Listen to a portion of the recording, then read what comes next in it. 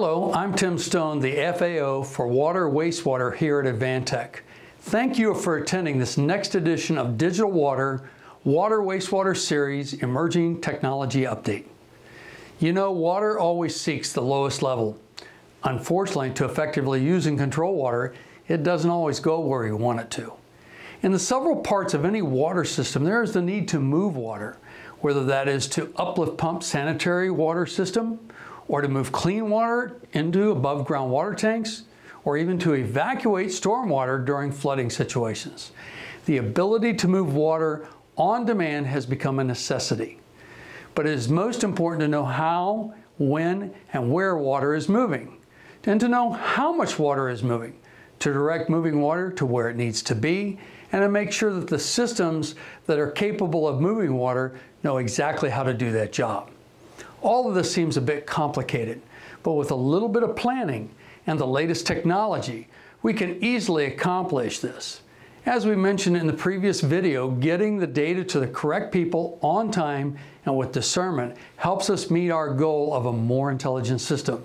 So the question needs to be asked, what can digital water do for pumping and control? One of the newest approaches to apply is artificial intelligence, to trend the data for predictive analysis. Areas like using prior past flow demand to predict near future demand and adjust systems accordingly.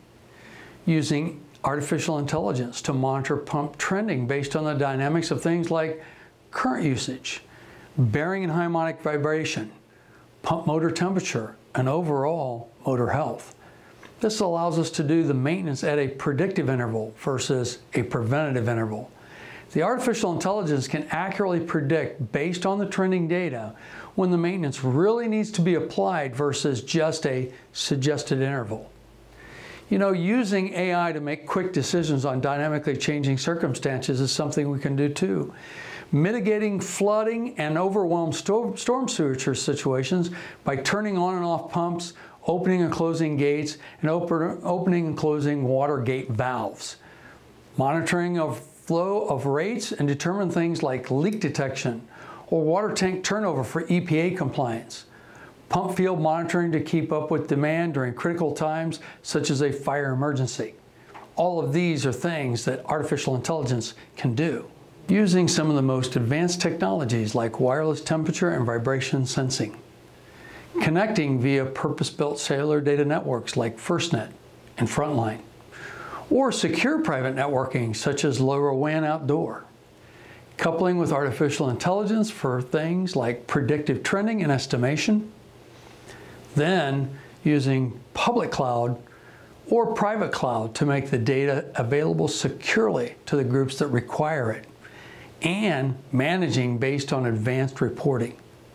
You know, automation is the key, and designing a secure and robust fail-safe system is the answer.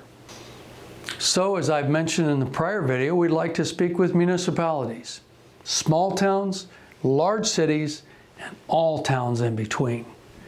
We'd like to speak with system integrators who have a focus on water and wastewater technologies to create those partnerships.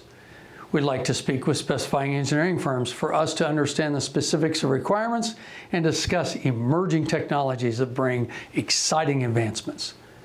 Below is the contact information for me and my team. Let us go to work for you.